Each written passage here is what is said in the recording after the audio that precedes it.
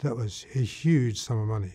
So I'm wealthy again. I thought, wow, what a great country America is. I just can't get over this country. You can fall on your ass and you can get up and do it again. Wow. Huh. It's a really good thing.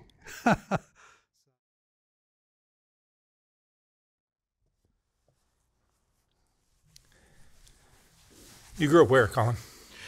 Grew up in North Queensland, Australia. My people had a cattle property there. What year was that? That was I was born in 1942, and I stayed on and off the cattle property until I was into my early teens, and then I went south to live with my dad and my mother, and he was quite an entrepreneur. He built an iceworks, and I'm one of 7 kids, the eldest son. And I have 3 brothers and 3 sisters. And it was a great time in Australia. We had a cattle property that was so small it was laughable, but it was 500 square miles. It was laughably small. But it was a good time. My only problem was I couldn't speak properly. I had a very bad speech impediment. I started incredibly badly for reasons I didn't really understand, and nobody understood anything in those days, of course. If you had something wrong with you, they just said, well, take an aspirin and fix that. So that's basically what happened to me. And so I was thrown out of schools all over the place, and went to a little country town on the rim of the outback where my dad built an iceworks. And in those days it was pre-refrigeration in the 50s. And so people were astounded and mesmerized with ice. And he made big blocks of it. And he was quite an entrepreneur. But he lost patience with me, and I don't blame him. He was such a wonderful man. And he says, "You got to get out of here." And I'm 14 years old. And I said, yeah, well, probably a good idea. He said, "You've been thrown out of every school. They don't want to see you in school anymore." He said, "You don't learn anything. You're as thick as a brick." And I said, "Yeah, well," and I'm stuttering and stammering. And I said, "Well, okay." So I got on my horse, had a horse called Queenie, which we're now down in this little town of Mariba on the rim of the outback. I'd left the cattle property, and my dad hated horses. He thought they were the stupidest thing in the world, which caused a lot of friction between he and I, because I love horses. And I had this horse called Queenie, and a guy called Henry Shaw, who was trying to make racehorses, and he had Queenie as a pacing horse, he called it, where he would ride Queenie and bring the race horses along and get them conditioned to try and run them around a track. But Queenie wasn't fast enough, so one day, out of a fit of anger, he said to me, "Colin," he says, "take this stupid horse before I put a bullet in his head." I said, "Yeah, okay." So I took Queenie at about the same time Dad decided I should get out of the house because I was too much trouble. And I said, "Don't blame you." So I got on Queenie, and I'm 14 years old, haven't been to school for about 4 years, 3 years. Every time I'd go to school, it'd be a disaster because I couldn't talk properly and get into fights. And I learnt to box pretty good. I went to one of those, there was a boxing troupe called the Jimmy Sharman Boxing Troupe, and they had these little country sort of fairs. And so I went and I put my hand up at the Jimmy Sharman Boxing Troupe, and I only ever had one trick in those days, but it was a good one. Somebody had picked me and want to punch my lights out, and I'd say, "Ah, funny shoes you're wearing, aren't they?" They'd look down, boom, there was an uppercut right there, with a powerful uppercut, right, left into the side, down goes the head, another uppercut, boom, they're out. So it was no problem at all. I thought, this is easy. That's all you got to do. But anyhow, so, it was, school for me was a very bad thing. Well, my problem was I couldn't speak. I'd try to make sentences and words would just run together. And people thought I was an idiot. And I probably sounded like an idiot. So I got on Queenie in this little town of Mariba and rode out 30 miles to a place called Paddy's Green. And Paddy's Green was just a desolate area, euphemistically called Paddy's Green. There was nothing green about it. But there was a lagoon there that I was aware of. So I thought, this is great. Now, when I was a kid on the cattle property, I played with the Aboriginal children, and they were pretty reticent about me playing with them because I was stark white, and they're black, black, black. Australian Aboriginals are not just black; they're blue-black. They're the blackest black you ever saw in your life. You know, they talk about Americans being black, and I look at black people here, and they look white to me. But they're black, black, black. And so the Aboriginal kids used to just laugh at me and say, you know, so I'd cover myself all in mud, take all my clothes off, put them up in a tree, cover myself all in mud, have a loincloth on, cover that in mud too, and I'm totally covered in mud. And then they could accept me. Then I'm playing with them all the time and learned to throw spears, and I was pretty good with the spear. I was better than any of them were, and I could knock them, and I could do pretty good with the boomerang. So I was very happy about that life, but and not being able to talk didn't matter with the Aboriginal kids. But now, transpose years later, and I'm in this little town of Mariba. I'm 14 years old. Dad's kicked me out. I got a lot of problems. It's where I got school's just a disaster. So I get on my horse called Queenie. She was a mare, a whitey sort of mare, and rode her out to this Paddy's Green that I remembered seeing at one time, and took off all my clothes like I used to way back when, made a loincloth, put the clothes up in a tree, and thought, this is great. This is fantastic. There's nobody around. So this is just marvelous, marvelous. Just, I was so ecstatic. And there's a lagoon right there, and I check out the lagoon, and I see fish in it. I thought, oh, this is good. So I just passed, coming in, I'd passed a wire fence, fenced off by some cattle guy, I guess.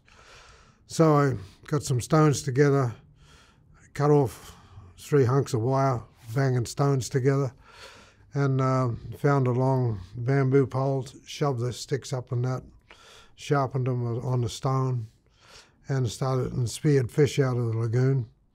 And I could light a fire with a stick as quickly as anybody else could with a match. So I lit a fire, got that going, put the fish in that, thought, wow, this is the life. Wow. Nobody out here to bug me. Wow. I'm completely free. Wow. So now I got made another spear out of, found a hunk of, there was a cattle yard not too far from there, and so there was an old gate that had fallen over, but I found a bolt out of that, and I spent hours making a point on the bolt. Then I strapped that to a long pole, and that was going to be my wallaby spear, and I speared a wallaby with it very easily. What shocked me most of all was that I'd approached wallabies before many, many times, and they all ran away. But now I'm all covered in mud, and they didn't run away. They accepted me as one of them. And I thought, well, this is so cool. I like this. So I'm looking the wallaby in the eye, and of course, I felt a bit bad about spearing the damn thing, but I thought, well, I'm hungry, so this wallaby's out of here. So wallabies are small kangaroos, about 2 feet high, 3 feet high. So I'd ripped its guts out, reminded myself I've got to find a knife from someplace. Didn't have a knife. So I just rammed my hand up its butt, ripped the guts open like that, dropped all the guts out, put the wallaby in the coals and just left it there all day. And covered it with some banana palm leaves that were readily on the bank there. Came back that night after messing around, and there it was, a beautifully cooked wallaby. Open it out. It's just beautiful, steaming. Oh, this was so good. And so it was a very, very good time there. And so I've got Queenie tied beside me, and I said to Queenie, I said, well, what do you think of this, Queenie? Is this better than where you were in that stupid old stable with the Henry Shaw who's beating the crap out of you because you couldn't go fast enough? I says, works for me here. Hope it's working for you. And so I had a few conversations with Queenie, and this went on for a couple of weeks, and I'm really, really becoming one with this whole situation. I loved it. And so I'm talking to Queenie, and then it occurred to me, I said, wait a minute, I can talk to Queenie like people talk to each other. I said, wow. And I was stunned at this revelation. You weren't stuttering. Weren't stuttering. And what the trick was, I think what did it for me, was that I spoke slowly to Queenie, thinking that she needed slow speech, otherwise she wouldn't understand what I was saying. Ridiculous. But so I'm talking to Queenie, I'd say, hello, Queenie, how are you today? Stuff like this. So wait a minute, I can say that even a bit faster. Hello, Queenie, how are you today? Oh, that's pretty good. So I'm really stoked with this idea. So I said, yeah, this is good. So I'm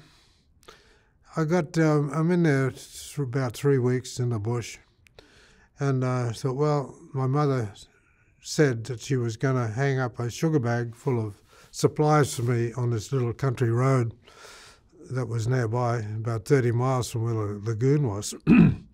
So I said, Queenie, we're going out to see what Mother's hung up in that tree for me. She told me where the gum tree was at the fork of the road there. And sure enough, I go there, and there's the sugar bag that she had left me, and it had flour in it, self-raising flour, tea, sugar, pepper, salt, and several cloves of garlic. And I thought, wow, this is pretty good. Most of all, she had a couple of tin plates in there and knives and forks. I thought, gee, I'll be in the Hilton Hotel right here. This will be, well, I didn't have a Hilton Hotel then, but I'll be in some of those fancy tourist hotels. So go back and say, this is marvelous. This is great. So another week goes by, and I thought, well, I'm going to go and see if Mother's got that sugar bag there again. I can do with some more self-raising flour. I'd made what I call a damper. I'd figured out how to make it with the self-raising flour, wet it, put salt in it, put that in the coals, take it out to be black, look like a black cylinder, but if you cut it, smoke came out of this beautiful bread. Oh, man, it was so good, so good. Well, I was hungry most of the time, so I guess that was one reason it tasted so good. So it was very enjoyable, and I thought to myself, yeah, so I rode back out again to see what Mother might have hung something back in the tree for me. And to my surprise, a little old beat-up truck comes along, and it stops. And my first instinct was to run. First of all, the police are looking for me. I'm a runaway. I'm considered halfway dangerous because I did break a few noses and put a few teeth down people's throats because they made fun of me. And I thought, no, I can't run, because if I run, that guy in that truck's going to call the cops. The cops would love to know where I am. So, you know, before I came into to the fork in the road there, I'd wash myself, put my clothes on so I'd appear normal, and so I'm sitting on my horse there, and I suppressed a big urge to run. I thought, no, I can't run because he's going to report me. I'll just look normal. So he said to me, "Who are you?" And I said, "My name's Colin Dangard." And he says, "What are you doing out here?" I says, "Riding my horse." "You should be in school." I said, and straight away I started stuttering again, so I couldn't talk properly. But I didn't want to gallop off, so I just stayed there. And he says, "You should be in school." Shook my head. And he said, "Well, what do you want to be when you grow up?" I said, "A writer. I want to be a writer." He said, "Do you read?" And I said, "Yeah." So I reached back in my old saddlebag. I'd built myself an old Australian stock saddle from bits and parts I'd found. Took out a copy of Jack London, Call of the Wild. I showed him my book. He said, "Oh, Jack London." He says, "I read Jack London." Ah, so we got to talking about Jack London, and I relaxed a lot, and I was speaking a bit better because I was relaxed. And he says, "Okay," he said, "in 1 week's time I'm coming by here again." He said, "I'm going to leave something for you under that gum tree." I said, "Okay." And to my great relief, he drove off. I thought, wow, that's what I call a close call, because he's not going to call. I felt very sure he wasn't going to tell anybody. So a whole week I waited, wondering what was going to be under that gum tree for me, what this old guy is going to leave me. And I ride back 30 miles. Took me all day to get back there again. And there was even another sugar bag from Mother, which was great. So there's some supplies there. And underneath the gum tree was a Olivetti portable Royal typewriter. Must have been made in the 20s. It was an old typewriter. Now, I knew about typewriters because before I got thrown out of school, they had a typewriter and we could bang on the keys. And it was a Catholic school, and it was just terrible place. They just beat the hell out of us. And so I get this typewriter and I go, wow. He also had a stack of papers there and 3 spare ribbons. I thought, this is the greatest thing I've ever seen. A typewriter. And it's mine. Wow. So I managed to get it on my horse, Queenie. I got the stack of papers and I got this typewriter, and Queenie's not too happy about this. So there's a little bit of pirouette and ronde-jambe going on there, but I managed to stay on and don't drop the typewriter. If I was going off, I was going to land on my back and hold the typewriter. I had rehearsed the fall if I needed to, but I didn't have to fall. So rode all day balancing the typewriter. I got back to Paddy's Green and the lagoon, put the typewriter on a rock, and I just looked at it and was mesmerized with this typewriter. I thought, wow, that's the greatest thing I've ever seen. So I thought, in the morning, I got up early, before sunrise, set the typewriter up on a rock and started banging away on the keys. Oh, I was so thrilled. I thought, that's it. I'm going to start writing stories.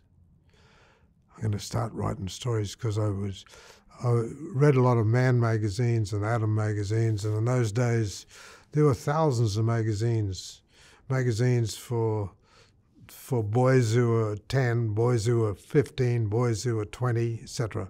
Same with the girls. There were thousands of magazines everywhere. So I'd read quite a bit of Adam magazine and Man magazine, and they were the big ones for the men. And they were high adventure things, and I thought, oh, I'm going to write for them. That's what I'm going to do. So I get the paper and the typewriter and start tapping away. Queenie's right there. And I said, Queenie, Listen to this.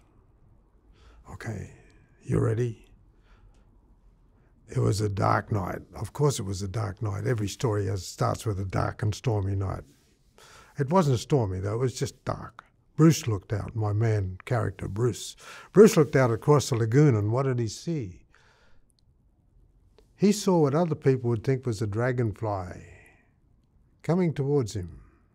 Just a little speck on the mirrored, with the lagoon reflecting the moon like a mirror. It was just coming on, the moon's starting to come up. But Bruce knew it was not a dragonfly, because 20 feet behind the dragonfly, the water was being disturbed rhythmically. Bruce knew it was a crocodile, and it was heading his way. I said to Queenie, "What do you think of that, Queenie? Is this going to be a good story or what?" So, anyhow, we got the story written, and it took me a week to write the story, about 1,000 words. And I imitated how it would be in Man magazine, how they would write it. And took it back out because the old guy said he was going to come by in a week, and that day would be a week. And I stayed there all day, and sure enough, at dusk he comes by, and I'm out there with my horse, sitting my horse, and I showed him this story. I said, "Here's my first story." And he says, "You wrote something?" I says, "Yeah." I said, "You can." He says, "Can I read it?" I says, "Yeah, I want you to read it. Then I want you to post it to Man magazine. This is their address here." And he read it, and he says, "That's a good story." I says, "Yeah, well, I'm glad you like it." So I passed it off to Man magazine. Then I went back to the bush again. So I started writing again. And went and saw him next week, and he kept asking me if I had anything written. I says, "No, I'm working on something." So about 4 weeks go by, and I didn't go and see him for 3 weeks, but I went back another time, and sure enough, he came up. And he said, "I got some news for you." He said, "Man magazine has accepted your story." I said, "You really? They did?" He said, "Yeah. They're going to send you a check." I said, "Whoa, how much for?" And he says, "For like £100. £100 in those days would be enough spending power today of about $500, I guess." I said, "Wow." So I got back to the bush. I said, "Well, I'm going to write another one." I said, I said, "I need some envelopes and things." So he said, "Yeah, I'll bring some." So I wrote another story, and sure enough, that got published too. And I thought to myself, wow, this is really good. So I got now a stack of papers, and I'm pounding out stories from Man magazine. And then I thought, well, I really got to get some money from somewhere, some cash. Now, at this time in Australian history, in the 50s, Australia lost more men per head of population than any allied country. So Australia in the 50s was full of old men, boys, women, and children. That was it. So to solve this problem, the Australian government wisely sent ships to Italy, Sicily, Albania, every country in Europe. And if you were a male and had a heartbeat, you got free passage to Australia, where somebody gave you a hunk of land. And if you wanted to farm, or they got you a job at some place if you didn't want to farm, and they gave you essentially what was a loan. You had to pay it back. Of course, nobody ever did, but that was the government line on it. So I thought, wow, this is great. Now, meanwhile, the Australians up in the northern cattle country where I was from, some of them were Italians, but there was established old families there like mine. We were there in the 1800s, came early, and there was wild Aboriginals all over the place in those days. So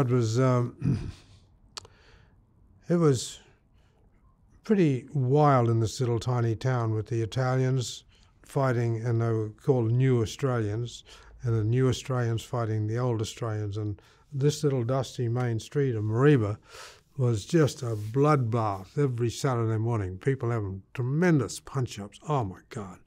And if people had punch-ups in those days, it was you didn't stop the fight. That wasn't the deal. You made a circle and you made sure that nobody pulled a knife or did any underhand blows. It had to be Queensby rules, as they said. So you had to shape up and punch and defend and do all that stuff, and you could knock somebody down. And so it was just the wildest town. But the drovers had come from the north with their cattle, and they would sell their cattle at this cattle yard in Mareeba, let the horses go loose, and they'd come into town, fight the Italians for a whole week, and there'd be blood and guts in the streets of Mareeba. And then they'd go back in the Blitz truck. America, during its occupation of Australia, not its occupation while they were there to defend us from the Japanese, they all had these Blitz trucks, which were built by Ford. There were thousands and thousands of Blitz trucks. So when the Americans left, they were supposed to destroy all these Blitz trucks, but they didn't. Instead, they left keys in them. So anybody you could find a Blitz truck with a key in it, you owned it. So these drovers would put all their stuff in the Blitz trucks and go back again and repeat the whole exercise 5 months later and bring the cattle in. So I'm out in the bush now and I'm thinking, God, there's a lot of brumbies out here. We call them brumbies, but they weren't really brumbies. Brumbies is wild horses. They weren't really wild at all. They were abandoned stock horses. They all had white marks on their backs from where ill-fitting saddles had taken their hide off during these long droving trips that went for 3 months, 4 months, 5 months. And so I thought, what's I'm going to do? I'm going to round up some of these brumbies and see if I can sell them. So I went out to a tobacco farm, a newly settled tobacco farm on the rim of the outback there, and it wasn't too far a ride from Paddy's Green, and made myself known to the Italian guy who owned it. He didn't speak any English, and I didn't speak any Italian, but I made it clear that I wanted to work for him, and he said, yeah, fine. So I'm hauling tobacco out of the field, and tobacco is really sticky, horrible, nasty stuff. Put under your arm, carry it out, and take it to the shed where people strung it to long poles and put it in a barn, in a tin barn under which their fire burned, so they'd dry out the tobacco. And they're paying me by what I could carry out of the field. So I got this great idea. So I thought, well, I'll make 2 shafts, nail some planks across it, put a tie around Queenie's neck, put a rope around it, around the belly, and I'll be able to haul this tobacco out of the field. And I'll have a lot of tobacco because I won't have to carry it out of the field. So the Italian guy saw this and he thought this was the greatest thing he'd ever seen. He wants to buy my horse. I said, nah, I'll bring you a horse.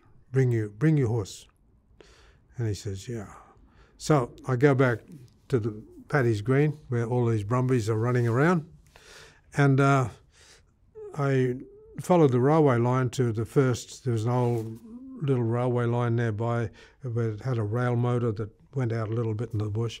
But at the end of this, where the motor turned around, there was an outhouse there.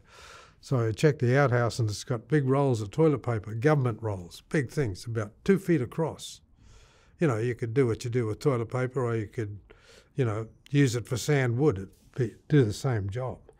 So I thought, this is great. So I steal 2 of those big rolls, take them back to Paddy's Green, and tied them to trees and made a big V like that.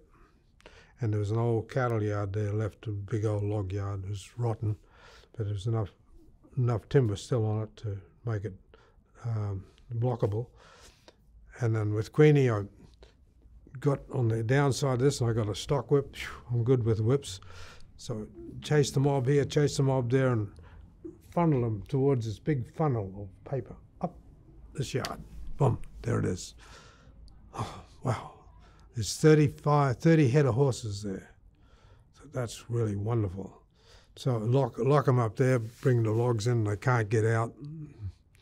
And I thought, this is really wonderful. So I thought, well, this is going to be good. I'll wait till they weaken up a bit. So I left them there for 3 days with no water, no food, nothing. As soon as when the heads started to drop, I thought, that's it.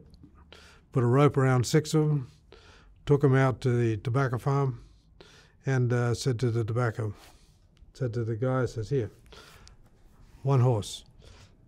You can buy this horse. And so he was very thrilled about buying this horse, and he paid me. We negotiated a fee, and it turned out to be like £5 sterling per horse, and these horses were half dead from having no food and no water.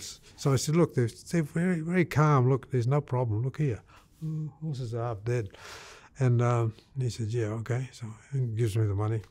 And I got the hell out of that farm, because as soon as you got hold of those horses, they'd be towing horses, they'd be just going berserk, because you'd have to train them to pull the logs and things, and pull the drays. So then I had all this money then. I said, well, wow. So I hung around, I went back to the bush, and it was good. Then I thought, well, I'm going to go down and see my Aunt Mary, because she had sent messages back to me and said she had been reading my stories in Man magazine. And Aunt Mary was my dad's sister, and she was very encouraging when I went down to Cairns and saw her, and she said, you write like Hemingway. And I said, really, I'm glad you think so. She said, yeah, but you should do something with your talent. You're just writing for Man magazines. She said, if you want to really write for and get a lot of money, you've got to write for the women's magazines. You've got to write romance. And I thought, oh, wow, romance, yeah, okay. So I go back to the bush thinking, how am I going to write romance? Well, it didn't seem to be too difficult, because I was certainly a horn dog out there for sure. I had nothing to jump on. So, it was easy to imagine romance. Romance to me was cuddling a woman and having a good time. That was good. So I went with that for a while, and wrote a couple of romance stories, and they got published too. And then I went back to see Aunt Mary again, and she says, you got to do something with your talent. She says, you're wasting your time. And now I'm about 16 years old, and she says, Reg Sutton is the editor of the Cairns Post, and he lives just across the street from me. I've arranged an interview. You go and see Reg Sutton and apply for a job as a cadet reporter. And I said, yeah, okay, good idea. And I'm hobbling around. I got shoes on, because out in the bush I didn't wear shoes, and my feet had splayed out, and I had to trim the back of my feet with a pocket knife that I got hold of, and otherwise they'd splay out and split to your flesh and cause you all kind of problems. So I'm hobbling around. I go and see Reg Sutton, and he says to me,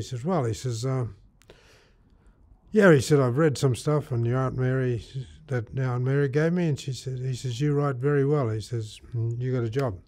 He says, give me a high school certificate, and you're hired.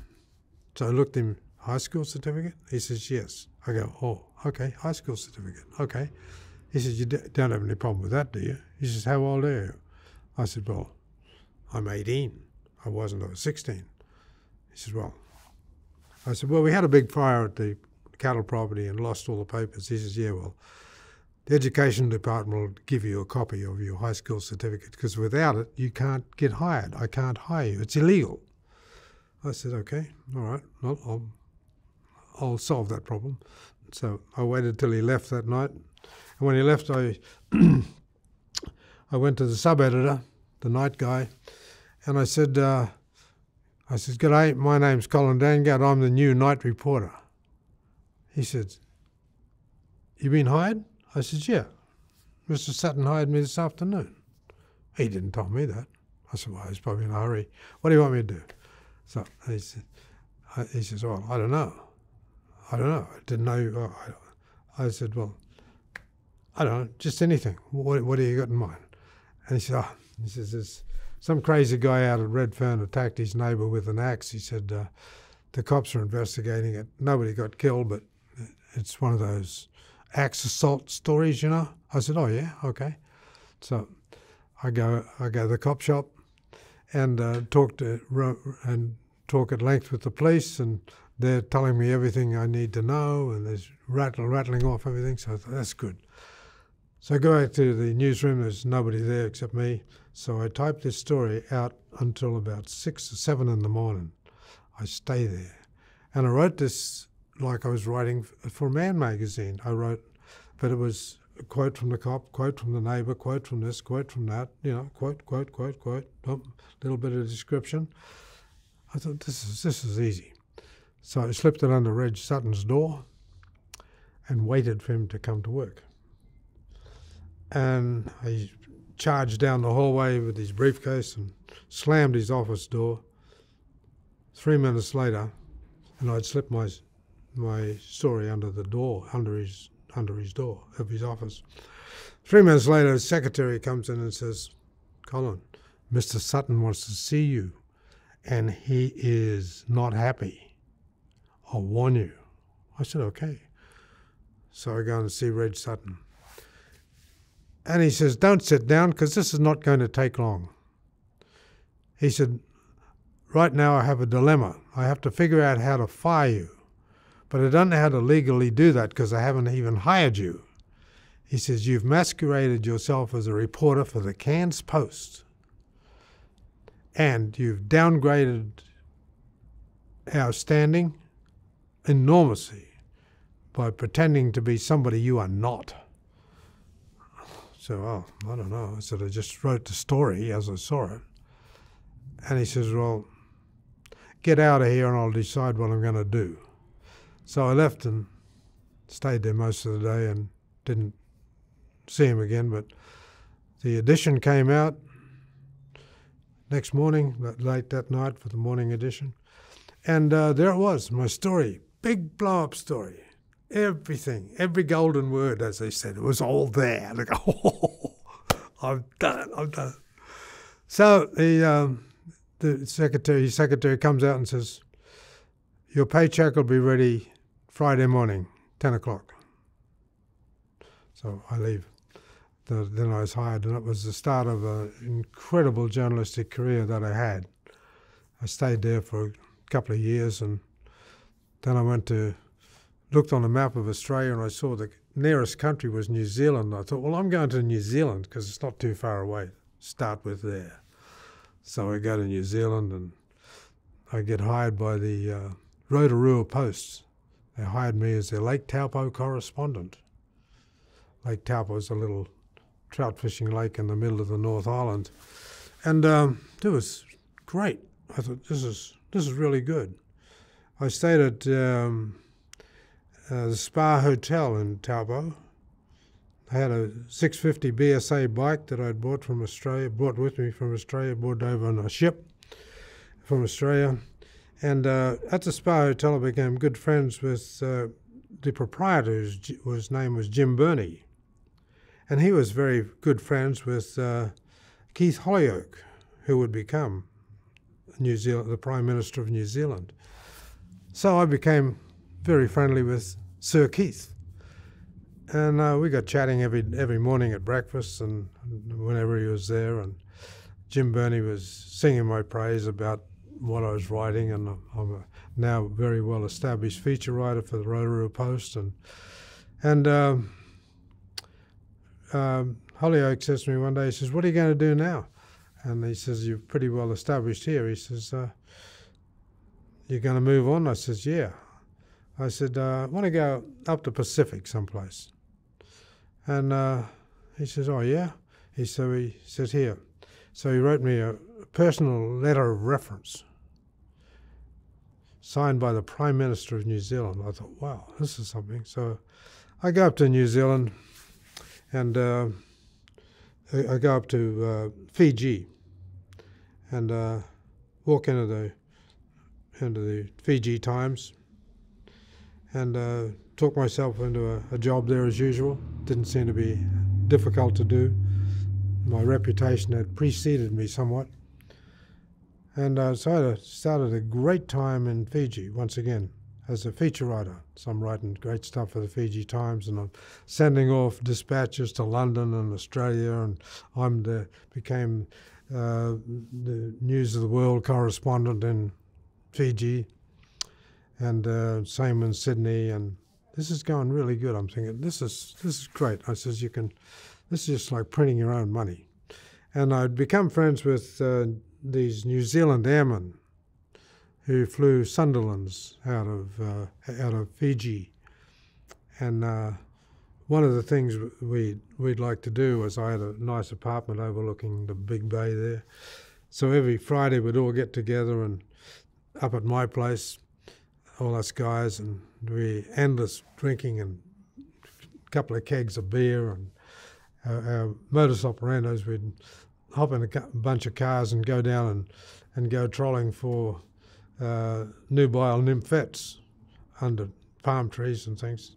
Any girls that were young and available, we just grab them, throw them in the car, take them up to our apartment, and be an orgy going like crazy within no time at all. And we're having such a good time with this. It was just so much fun. The girls were having a good time. They're giggling and cackling and carrying on. And then one day I got, part of my job in Fiji was to go and see the police chief every morning. And he was a British guy, had British outfits on, a police outfit, a great air of self-importance about him. And he would tell me what I should write and shouldn't write. And he said we'd be having tea and scones at 10:30 in the morning. There was only me and him. And he says, we became quite friendly. He says, yeah, Colin, he says, I've got to tell you a story. He says, of course, you can't print this. But he says, it's just a funny story. He says, out of Vanalevu, out in the island of Vanalevu, he said, on a beach out there, we had to go out and quell a disturbance. All the bucks had gone crazy because there was some girl from Australia who was running naked up and down on the beach, wearing nothing but a bowie and a bowie, and that's all she was wearing, a bowie knife, nothing else.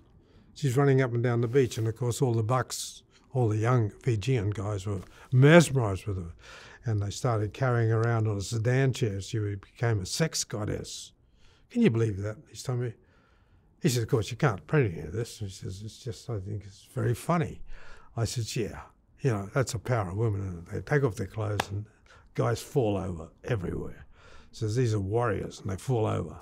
That's ridiculous. And I go back to the Fiji Times. I'm sitting there, and I said, well, yeah, that's a hell of a story. News of the World had loved this story. Let me see, how would it go? Shapely, beautiful, naked Australian blonde running on the beach, mesmerizing, powerful Fiji bucks, much to the anger of their wives.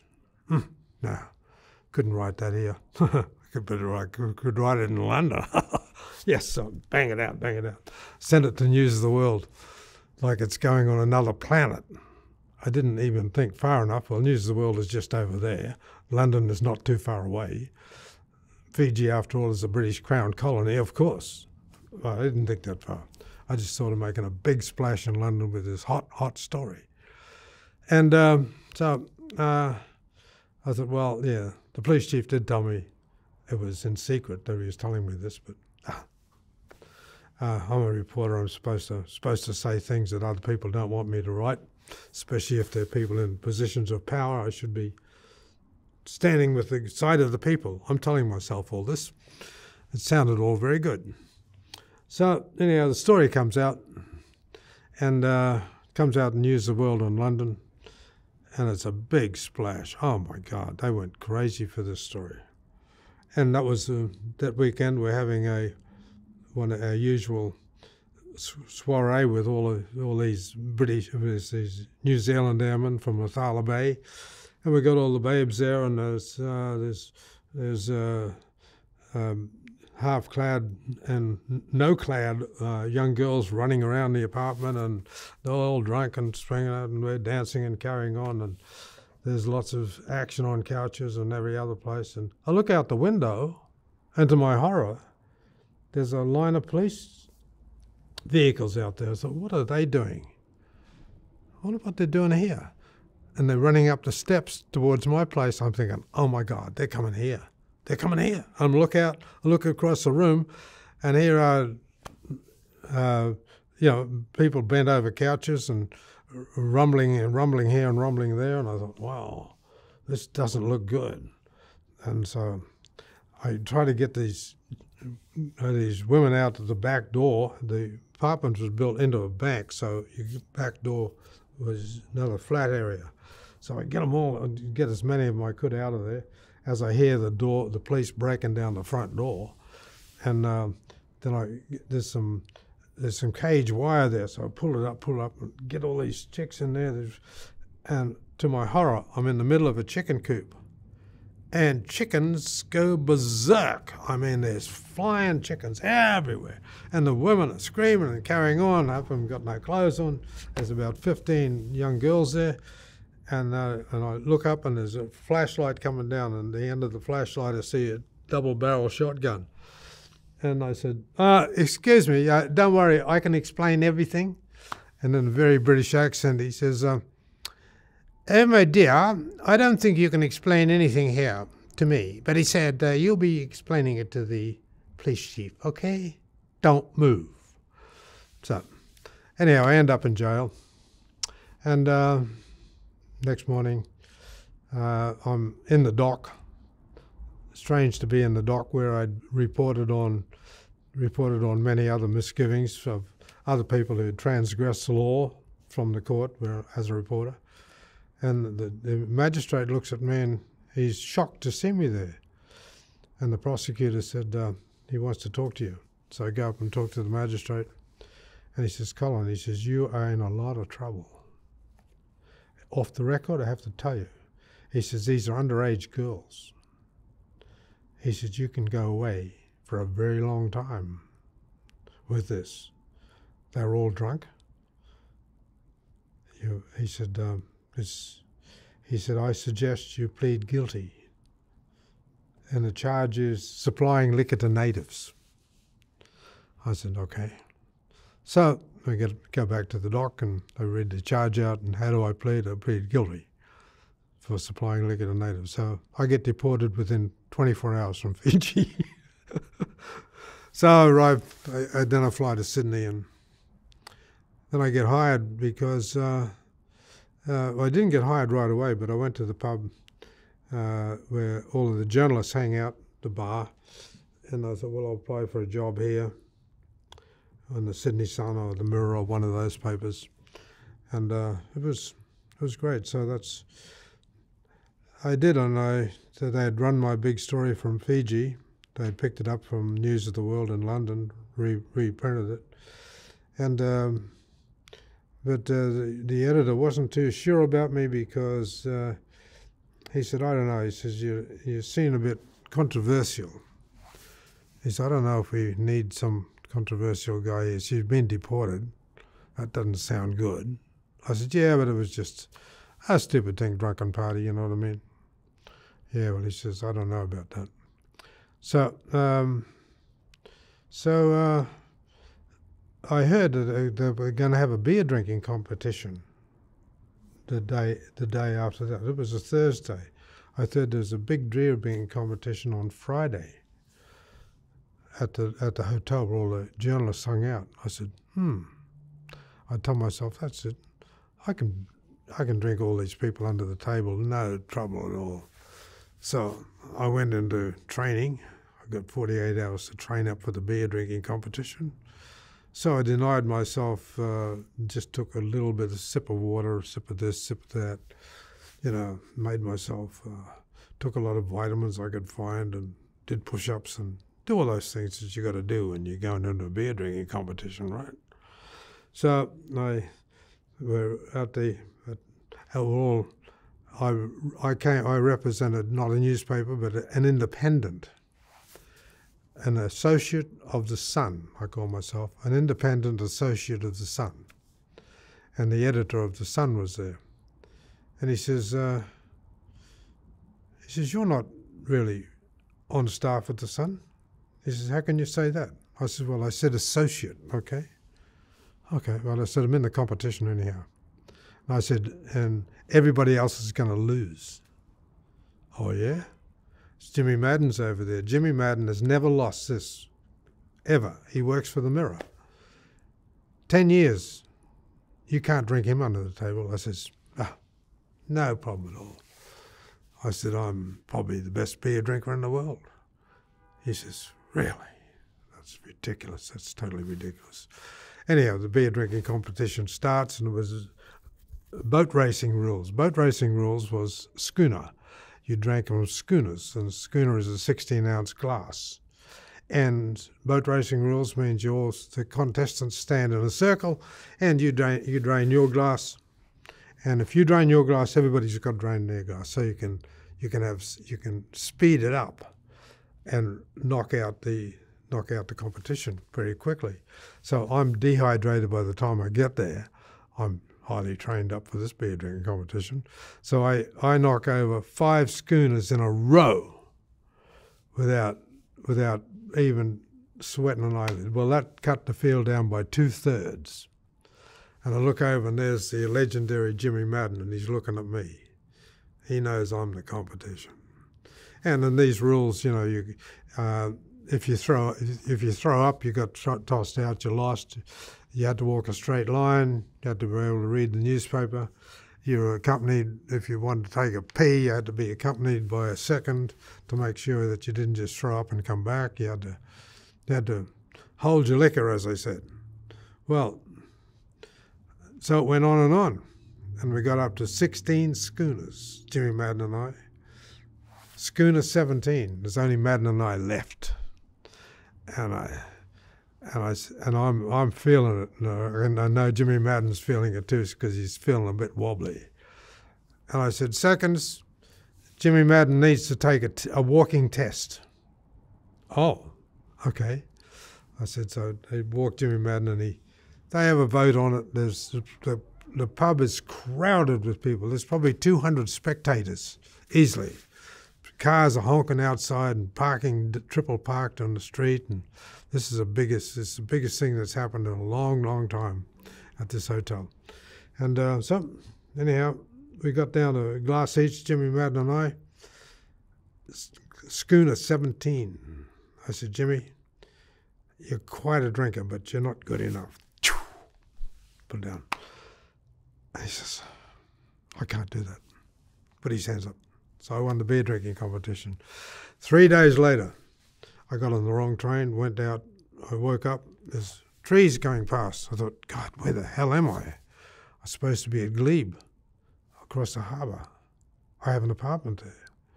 I'm looking out the windows, trees going by. Oh, I pull the cord. Train comes to a stop.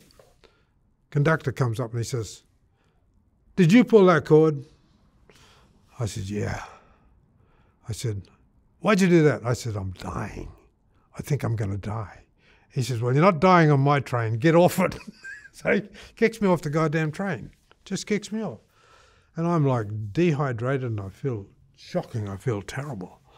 And train goes by and then there's nothing. Just trees, wilderness, a train track.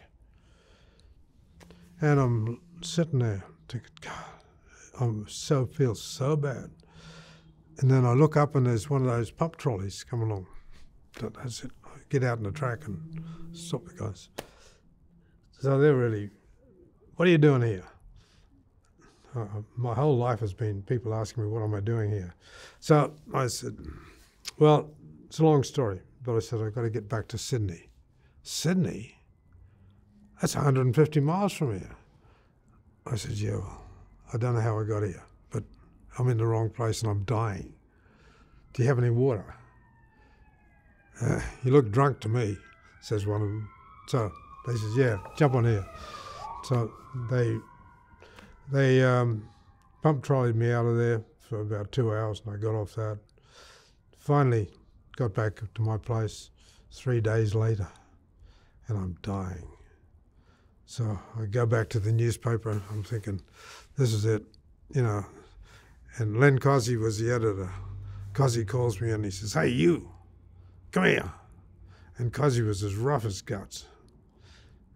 He used to just, we had some girl reporters and they'd burst into tears every time they saw him because he says, "If you don't show me your tits, you don't do anything here. You don't get any pay unless you show me your tits, okay?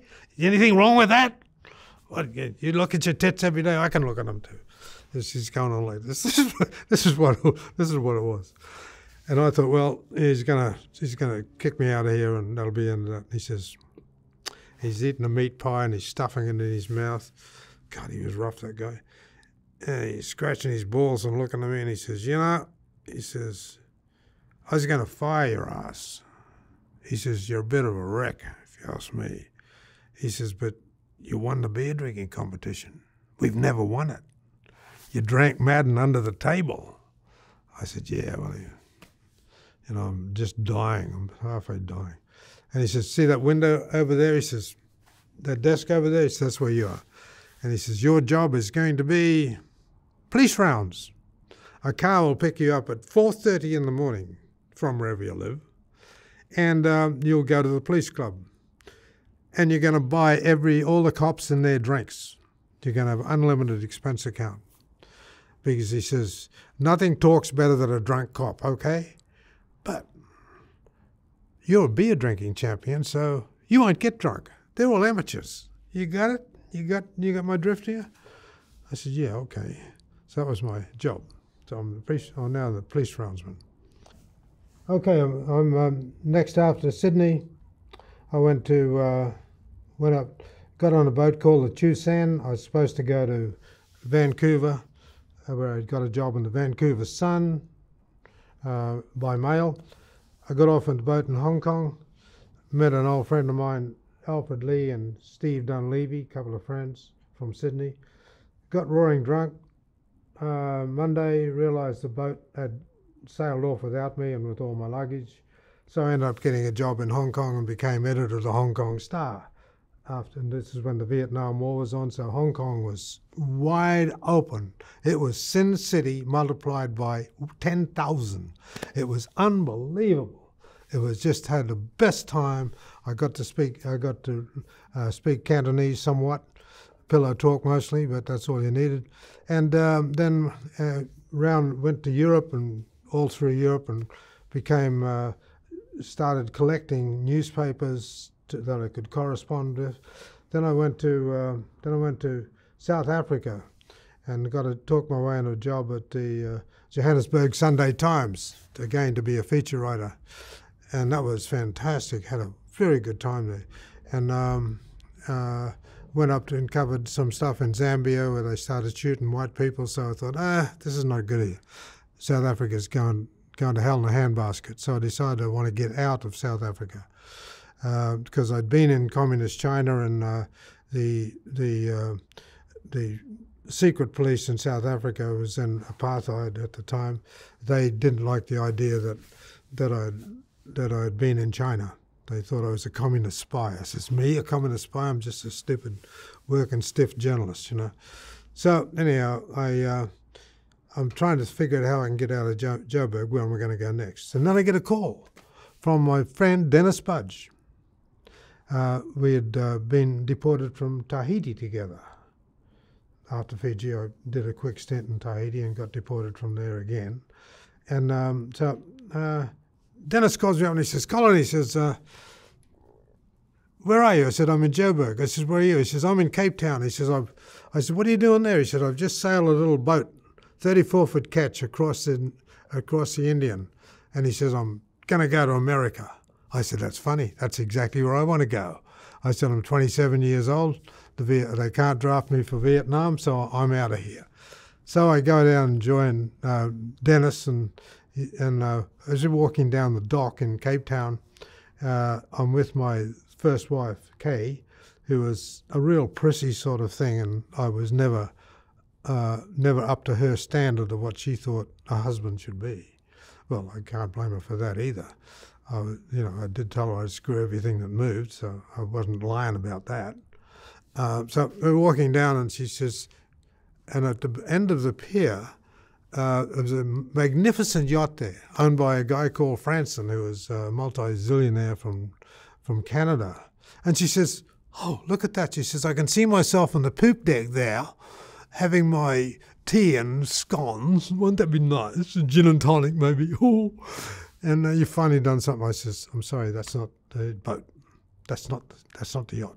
So we walk. It takes us about 5 minutes to walk the full length of Franson's yacht, and down there, look down there, there's Dennis's boat, 34-foot catch. It looked like a whole heap of garbage with a sail on it. Dennis looks up and he says, "Hey, Cole, how you doing, mate?" He says, "Come on down." He says, Tell your lady there to get those high heels off, because you can't walk in high heels in this boat and you'll trip yourself on that rope ladder." So she takes those. So we get down the boat, and Kay looks at me and says, "We are not sailing this anywhere." She says, "I'm out here." I said, "I don't think so." So anyhow, we talk her into staying, and Dennis says, "Well, one thing he says he says, I'm glad you've come." He says, "I know you're handy with your hands." He says, "This boat keeps trying to sink." He says, "It takes in water." I says, "Well, that's a bad thing, isn't it?" I said, "We're going to go to America, right?" And he says, "Yeah." And I says, "But you slipped the boat." He says, "I have to learn how to navigate." He said, "I missed Africa by 1,000 miles, so I can't do that again, because we're going that way. It's 6,800 miles to reach Barbados. So I've got to get that under control." He says, "Yeah, fine. Okay, we'll slip the boat. I'll do the corking. I'll cork the boat. I'll learn how to do it. You learn how to navigate." So he took off his sextant and his navigation book and managed to figure out how to use his sextant. And I'm trying to plug up this boat, and there's old guys hanging around the docks. Docks are always full of old guys. So old guy comes up to me, he says, "What are you doing with this boat?" I says, "Well, we're going to sail it to America." He says, "You're not going to get out of the harbour in this thing." He says, "It's waterlogged." I says, "What does that mean?" He looks at me like I'm stupid. He says, "You've never sailed anything at all, have you?" I says, "No, but I'll learn." So he pulled out a pliers from his toolbox and his tool pouch, and he poked the side of it, and water spurted out. He says, "See that? It's waterlogged. So you're going to sink." I says, "Well, we'll plug up all the holes and dry it out, and we'll be fine." And he says, "Even if you manage to seal this boat," he said, you're going to die at the doldrums." I says, "What's that?" "The doldrums? You don't know what the doldrums are? Where the South Atlantic meets the North Atlantic, there's nothing for 1 mile or 15 miles. No wind, no nothing. Underneath the doldrums, there's 10,000 sailing ships. You don't have a motor on this piece of garbage. How are you going to get across the doldrums? You're going to die." Well, he was almost right about that one for sure. But anyhow, we sailed out, and it was a long, arduous journey. The women hated each other. There's a saying that you should never put women on a sailing boat. It's quite true. Women on sailing boats try to kill each other. So these women were fighting all the time, but we did manage to sail 6,800 miles with no motor, no radar, nothing. If you fell off that boat, you were dead. Couldn't turn the boat around. So you'd just die. Sharks everywhere. And Dennis, wonderful Dennis, he didn't believe in God. So he'd take off all his clothes and beat his chest and stand up on the halyard and say, "Come on, God, if you're there, sink me, you son of a bitch. You're not there. That's why you can't sink me." It's gone in the middle of the night, you know. So anyhow, got to America and got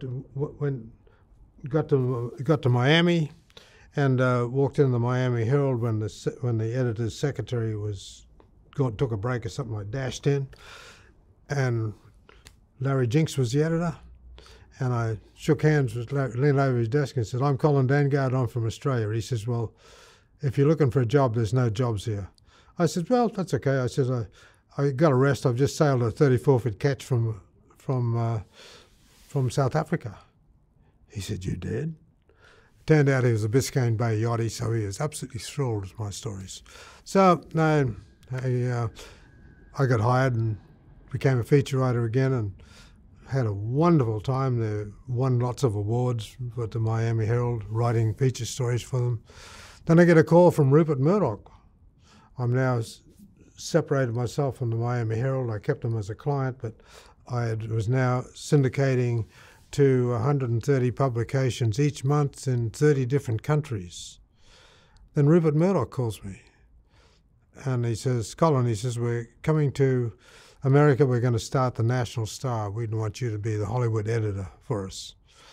And I said, Rupert, I'm sorry, I'm very well ensconced right now. I've got my whole deal going, everything's going fine. He says, you're going to get a call from Sir Larry Lamb. I said, okay. So Larry Lamb calls me up. And he says, you're going to Hollywood. You're going to be the Hollywood reporter for the National Star. You're going to be the Hollywood editor for the National Star. I says, I don't think so. I said, I'm just bought a house in Boca Raton. I got horses at the Polo Club. I'm making so much money, I don't know what to do with it. I'm syndicating in 30 countries. And he says, well, how much money do you make? And I thought of what I made and I doubled it. And he says, oh, we can match that easy. What else you got? I says, well, I'm syndicating to 30 countries. And he says, well, he said, I don't see a problem with that as long as we have the stories first in the National Star. I don't give a damn. And I said, oh, okay. And then I said, well, I got these horses at the Palm Beach Polo Club. Oh, they got those trucks with little horse carriages and they take them to America, take them to Los Angeles for you. No problem at all. What else you got? And I said, well, I just bought a new house in Boca Raton. He says, no problem. They got lots of houses in LA. We'll buy you a house there. Wherever you want to buy it, we'll just put you out. So I said, yeah, okay. So I could keep my syndication. They were paying me a lot of money. So that was the beginning of a huge, wonderful time as a very highly paid self-syndicated columnist. I was the only self-syndicated person in America, which I could never figure out why other individuals didn't start their own syndicates. Why not? So, but I could never figure that out. Anyhow, so I'm in Hollywood having a great time, and Rupert's paying me a lot of money, and my syndicate's making me a lot of money, and I get a television show, and I'm on that show. It's called Colin Dangard, just the Colin Dangard show, and On View with Colin Dangard it's called. So I get a house on the beach in Malibu, and I get divorced, which is a smart thing to do, and I fill my house with beautiful women and have a secretary who did nothing else to keep track of my women. I had 14 girlfriends at once, and I ran on the beach and kept my stamina up so I could satisfy all these girls, and I'm making so much money I just didn't know what to do with it. I'm having such a good time. And so I'm on a plane going from Zurich to London one day. I'm bird dogging Elizabeth Taylor, as I always did, and she hated my guts. And she looks across in first class, and I'm sitting there. Oh, she just about had a fit. So she tore a strip off me. And she says, all you do in your life is write nasty stuff about people. Half it's not even true. I don't know if it's, I said, well, it is. I got a tape recorder. It's because it is. She said, well, get rid of that tape recorder right now. So I said, there we are. So she said, I want to tell you a couple of things. She says, you're quite a nice guy, really. She said, but you spend your life writing nasty stuff about people and making money out of turning people's lives into horror stories. And what have you done with your life? And I had to think for a while. I must say I came up short. I said, well, I write stories. She says, you write stories about people who've done something. Well, what have you done? I thought, well, one of the most syndicated people in the world. Rex Reed may have bigger readers than me, but I don't think so. Oh, she says, you're wasting your life. So I go back to Malibu, go back to my house on the beach. I'm making all this money. I'm thinking, she's right. Elizabeth Taylor's right. What have I done with my life? I haven't done anything. Sure, I report on people. Yeah, well, anybody could do that. I got a tape recorder that does that. I just put it together. So I said, that's it, I'm going to quit the whole thing. Call up Rupert, quit the Star, he didn't care. He was on his way, everything was fine. Call up my editors, no, I'm not doing this and not doing that anymore. So I feel greatly relieved now. And I got 13 girlfriends. And, you know, I had a secretary who did nothing else to keep track of my girlfriends. And you know, it was a big challenge. But anyhow, so, and Renee, who was in charge of organising my girlfriend, she said, you know, you're going to lose all this. You're just walking away from it. I says, yeah, isn't that great? And I said, yeah, I don't need it. I'm going to go out and do something different. She said, what is it? I said, I have no idea. Now, isn't that exciting? I have no idea.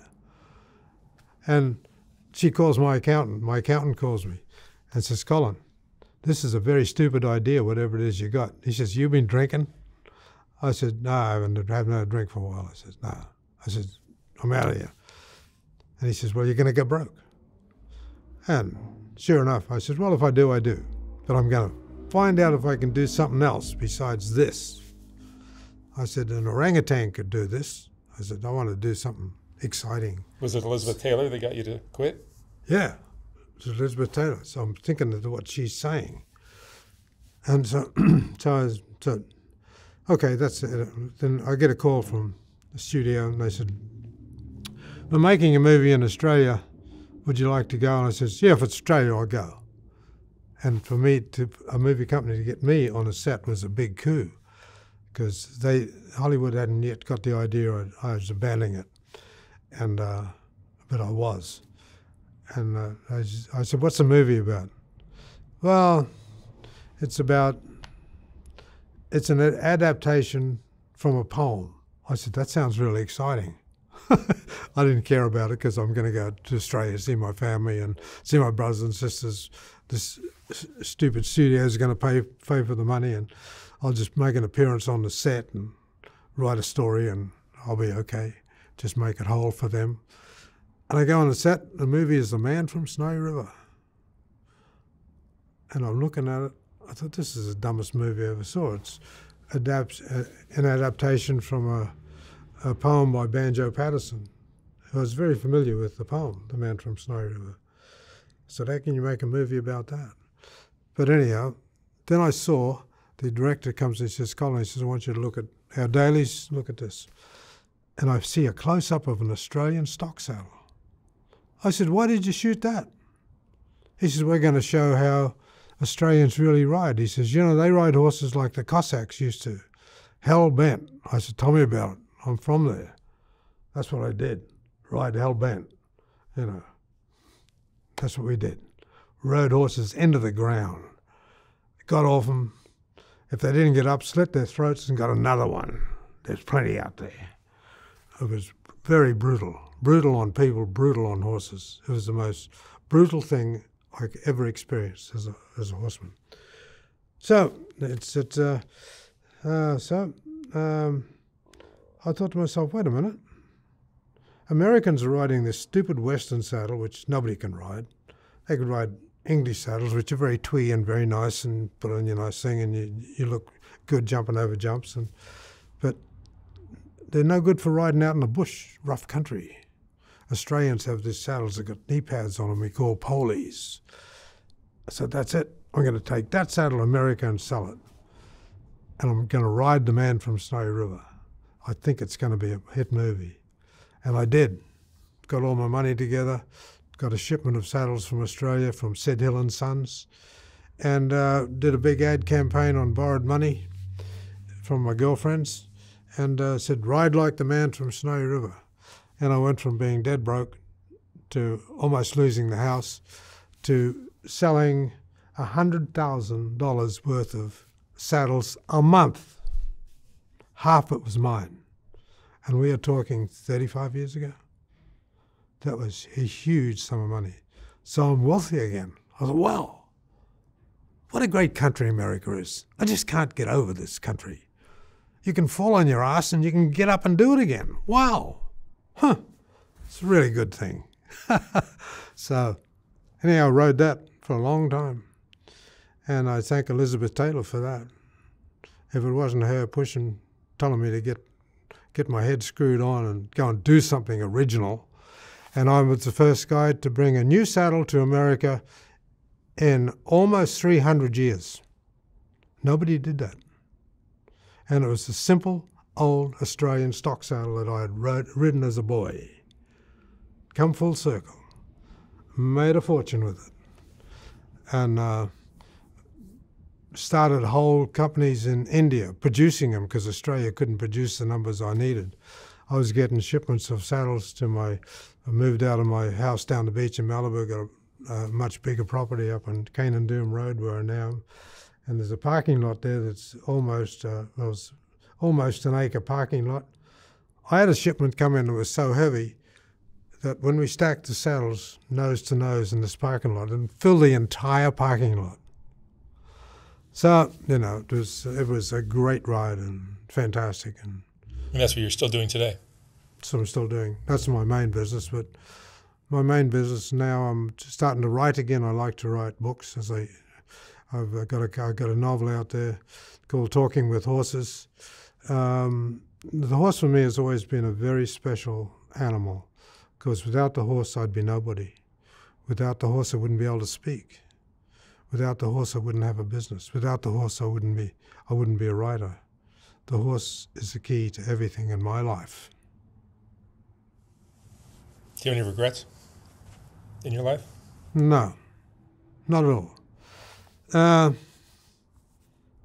Yeah, the first wife I could have done without her.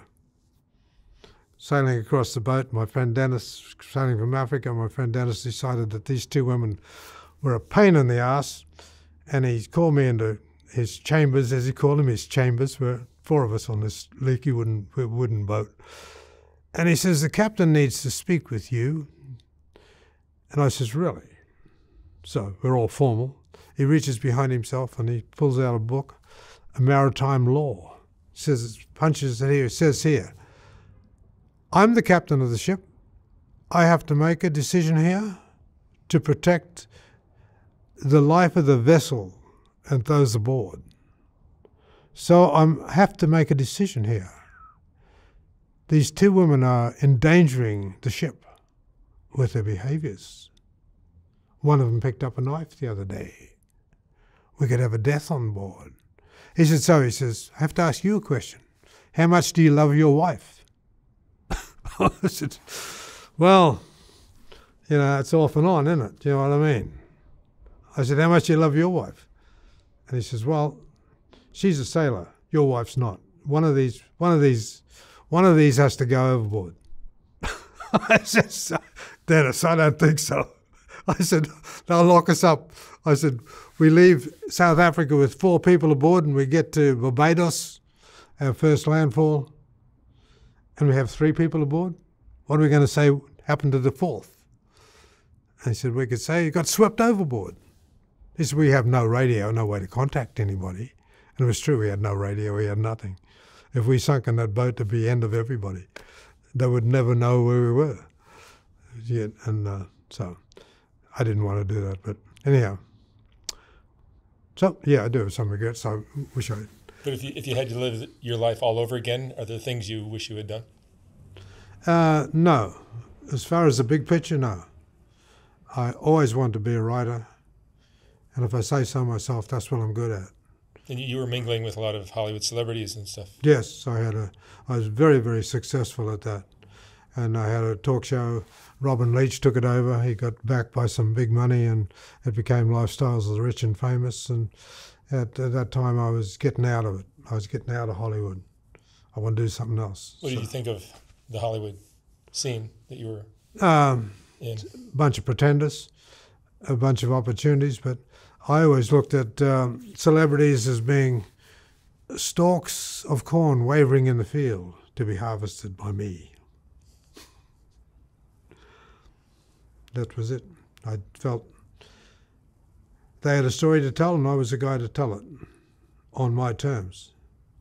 And it'd be shooting straight from the hip. And if they were smart, they would understand that any publicity is good publicity. Yes, if they were smart, but a lot of them are not too smart. But I did get sued a lot. Frank Sinatra sued me for $30 million back when 30 million was 100 million. Mia Farrow sued me. You know, I got sued a lot. But Rupert was always first on the ticket, on the docket, and I'd be the second one. But interestingly, Rupert was such an amazing person to work for. He never mentioned it to me. I get a lawsuit from $20 million for Frank Sinatra. I just get a call from his attorney and said, "Colin, we have to talk about this. Frank Sinatra says you made up that entire story." I says, "Well, he's full of crap." I said, "I have a tape recording of the interview. There's a picture of me holding a tape recorder while I'm with Sinatra. How can he deny that?" He said, "Really?" I says, "Yeah." So I went to court and it got tossed out. So the only person who was successful at suing me was Mia Farrow, who, the story was she hated kissing Robert Redford. And somebody called me from Rupert's office and said, "Rupert doesn't think this story's true." And I says, "Tell Rupert I have it on very reliable sources." She comes back to me and says, "Rupert says there wouldn't be a woman alive who didn't want to kiss Robert Redford." And I says, "Well, I got on good." Well, I lost that round. But interestingly, Rupert didn't. So Mia did not, she denied? Yeah, she denied it and she got paid out. It cost News Limited $1 million or something. But so you said that Mia Farrow hated kissing Robert Redford. Hated kissing Robert Redford. Yeah, and I believed a stringer. I didn't have the information firsthand. I trusted a stringer who had been working for me for several years, or for 2 or 3 years anyway. So that wasn't right. But Rupert picked it up right away. He said, "Tell Colin I don't believe that. If he wants to go with it, he can go with it." And so I believed the stringer. It happens, doesn't it? You know, you can't be right. You can't be right on everything. You have no children? What? No children? Yeah, I have one son, who's and his mother was she became a top executive at Amazon, and made a ton of money. I trained her up to be a public relations person because that was my business. And because of that training, she got a job at Amazon when that was starting. And they didn't have much to pay her in those days, so they gave her a whole lot of stock. So guess what? She was worth many millions. And my son, she took my son basically and said, "Your dad's a chronic crazy person. He's out of his loop. He's just nuts. You don't want anything to do with him." So Christian, the son, he sort of sided with her a bit, and I don't blame him. But I had to go to court several times to battle claims that I had endangered the life of a minor child, just because I took him scuba diving without a tank and let him buddy dive off my tank. And we get into court, and he goes home and there's sharks everywhere out of Catalina, and so he goes home and tells his mother. I said, "Don't tell your mother about this." So he goes home, and first he tells his mother, "Yeah," he says, "Dad put a big weight belt on me, and then we dive off together, and he went down. There's sharks everywhere, and he just gave me the breathing when I could breathe, like this." And so I get to court on that one, and the judge says, "Well, are you a qualified scuba diver instructor?" I said, "No." "So let me get this right. You take your son diving without the right equipment, and you're not even a scuba diver instructor?" So I got a ration for that one. Then I took him to Australia in the bush where I'm from and showed him how he used to live, and he ended up in hospital for that, for dehydration, because he wouldn't drink anything because there was dead cattle in the water hole. I said, "Well, that doesn't matter." I said, "Look, the dead cattle are there. We can drink out of there, okay?" That didn't work at all. What would you say is your greatest strength? Resilience. I believe in go. No matter what, go. and you can fall on your ass, you can make mistakes, but from every time you fall and from every mistake you'll learn something. And you don't fall the same way twice. You don't make the same mistake twice. But the thing is to get up off the canvas and go. What are your thoughts? Clearly you are not risk averse. And what are your thoughts on taking risks in life? Risk is as necessary in life as the air you breathe. If you don't take a risk, then you don't excel your whole spirit and body to its extent. And the more risk you take, the better off you are. Because risk pumps adrenaline, adrenaline pumps your body, that pumps your brain, it pumps your whole being. Without risk, you are nobody. Without risk, you might as well sit on a couch and get fat and die. But risk is everything. It's not something, it's everything. Yeah, I think risk, I think adrenaline is the secret ingredient in doing great things in life. There's so many things that we're scared to do, and when you just sit there on your sofa and think about it, you're not going to do it. It's too daunting. But when the moment comes, when that woman comes in your life or that opportunity comes in your life, and that risk needs to be taken, adrenaline will get you through it. Yes, adrenaline is what pumps our heart, what pumps our spirit. Without that, we are nobody. And you have to take risk. I ride horses every other day, and I find the steepest, nastiest thing I can find. And I don't feel I'd have ridden unless I feel a heart thump. Ooh, I go, wow, that was good. You know what I mean? So you gotta take risk. Without risk, it's nothing. Life is nothing.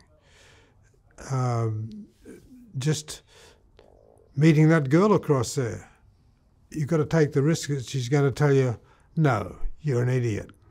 You got to take. Or you might go over and she will say, oh, that's interesting. Yeah. So, but you got to take the risk. You can't, because risk is a false narrative. Because what are you taking a risk for? You're risking a result. Well, you're here. You're not over there where you can get the result. You don't know what the result is. So the idea of risk is totally without merit, put it that way. And when you take a risk and you achieve it, and I ride horses and I find really steep, rough country that gives me a heart thump, and if I look at something, I say, can I do that? I can't do it. I want to say, yeah, I can do it. And once I've had that discussion with myself, I can't go away. Because I'd get over there 10 feet away and say, you're a coward. You're an absolute coward. You walked away from that. What sort of person are you? I have this conversation with myself. You have to live with yourself the rest of the day. We're going to do it. Ooh. Okay. That's what you got to do. And if you do that, I'm 81 years old. I had a medical 3 months ago. I have a heavy-duty truck driver's license. I don't know why. I can drive semis, but I don't drive semis, but I just like the idea of having it. And the doctor looked at my chart while I'm going to his medical, and he called his associate and he says, hey, look at this. And the associate looked at the figures. He looked at me and he says, you know, he says, you have the blood pressure of a high school athlete. I said, what do you do? I said, everything I can, possibly. He said, well, keep doing it. That's great. All right. Colin, thank you so much for sharing your story. Yeah. I wish you lots of luck.